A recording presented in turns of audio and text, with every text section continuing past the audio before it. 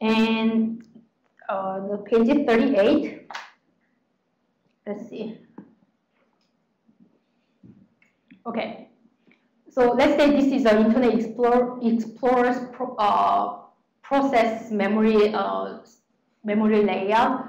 So DLL injection is simply means, or code injection, because code or DLL, actually code is more just in a higher level description, right? DLL is just sets of code, right? So what it's doing is, let's say if there is a evil.exe has run, then it tried to drop the evil.dll and then load into the Internet Explorer's memory space. So one of the benefits doing this one is, for example, if there is a host-based intrusion detection system, then you want to pay attention. Okay, some executable that you are not aware of keep running, then you want to, you may kill it, or we may kill the process, and we may even delete the executable file. But if you run it as on the context of Internet Explorer, it looks very legitimate, right? And another thing is, if unknown executable try to connect to the outside, then it's very suspicious, right? But if Internet Explorer, Internet Explorer process is connected to the outside, then it looks very legitimate, right? So that's one of the reasons the malware really tried to inject a DLL into other processes. Okay, and okay, one of the now method. So there is a registry key app init_DLL. I briefly mentioned this one yesterday. So the DLL actually specify like a number of DLL paths, not path, actually just number of DLL names, and they are supposed to load it for the every processes that use the user32.dll. So it's basically Windows just Windows is supposed to load every the DLLs that is specified in the app init DLL. So Windows is supposed to use the app init DLL. It is one good place malware can list itself DLL into the registry key. Okay, and this one is basically a little bit out of scope. So Windows, because for this class we are using only XP, but again, after restart, they change it so you can configure such that, okay, if the DLL is not signed, then do not load it, or even do not use like app init DLL. But it is just a registry key. If attacker wants it, they can change the value and then they can still load it, right? But just I'm making pointing out there is some other mechanism to block app init DLL. And another way of doing the DLL injection is create remote thread. This is a Microsoft Windows API. There is a legitimate API, and the malicious code basically can call this thread, and when it call this API on the what does it, I can say, call this API, but pointed that, okay, I want to create a thread in the Internet Explorer Internet Explorer process, but start with the load library, right? That's the thread starting point. So right after the thread created, this new thread we're going to call a load library, right? Then this load library also we're going to use the DLL that what the malware made, right? Then is malware's code, and you're going to run immediately right after it's loaded into the Internet Explorer, right? There's one example. And I mentioned that about DLL. Actually, once you load the DLL, because intuitively DLL is a library, the code not supposed to run by itself, right? Unless an executable file call a function. However, there is some special function that is called as a DLL main. So anything that is code inside the DLL main is actually runs immediately right after DLL actually loaded into the memory. So what malware does, is this simple. malware calls create remote thread with a starting point of those libraries, and those libraries we're going to load evil.dll. When the evil.dll load into the memory, then any code in the DLL main we're going to just automatically start. So the malware don't even need to call any specific function. Right? Does it good? Do you have any question?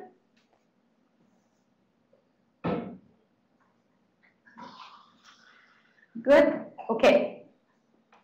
But it's okay. I'm going to actually later on draw a picture, so it looks like a more right now after we actually looking at your samples, and then I'm going to explain much more detail. But okay, and on another thing that you need to pay attention is that when those like a create. When there is a create remote thread is called, there's but some sequence of API patterns, right? Which is that in order to access to a different process, it calls an open process. Then it calls like a virtual alloc. It is allocating memory into the remote process.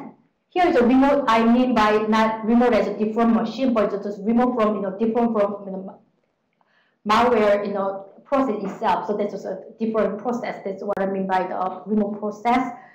Then write process memory. This is since you allocate the memory, then you write something here. Okay. Then I would say get module okay. Now I would say then it is a common pattern. Then after that it calls like a call get module handle, then get process address. That's what it means is getting address of a function. There's a get prop address. And after that, it calls a create remote thread. Now it looks like, okay, so many just API names, but when we actually see the API tracing, then you will know better, what I meant by this pattern, right? So our goal of this class is we learn something and actually let's see what's going on the machine. Right. And another way of doing the DLL injection, there's another API, set Windows hook EX. So this API actually used to monitor certain events, right? Again, legitimate API, and it is actually used a lot by keyloggers. But because of the way how the set Windows hook EX works, so if you specify basically, okay, I'm going to hook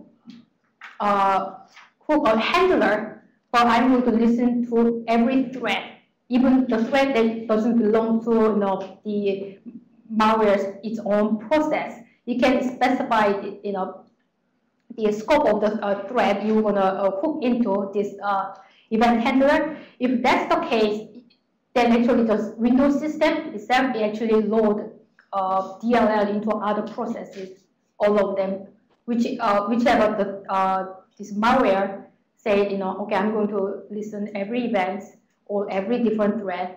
Then since the process has a multiple thread, right? This process will go, the Windows will load the DLL, which has the handler function. You're going to load into the every processes. Does it clear, or do you want me to explain slightly different way? How about, I don't see slide, maybe it's a little bit confused. Oh, good. How about James? Good, or does it make it fine? The description is okay? Okay, okay. So, so that's one way to inject DLL using this, set Windows hook EX API. Okay, and another method is called code cave. It's just a different method. So basically, what it does is, let's see. Okay, it is actually very similar to the create remote thread, but the difference actually between the code cave and the create remote thread is the previous case actually the malicious process actually creating the new thread, but in this case it actually used the existing thread. Like for example, in the Internet Explorer, if Internet Explorer has multiple threads, for a malicious code does is, okay, it actually suspend on the existing thread and get the save the state of that thread, and it redirect to somewhere else. Okay, and it once it finished, then it restore that state. It restore the state and then let the existing thread just do what it was supposed to do. And so basically, it redirect the operation and coming back. So that's just a method called as code cave. And here you see the code pattern is like open process, right? Virtual alloc, it was actually same as the previous create remote thread method, right? And write process memory is the same. However, when you see here, it's different, right? This suspend thread means it is using actually existing thread. Then save the equaling the get thread context in order to save the state of the thread. Then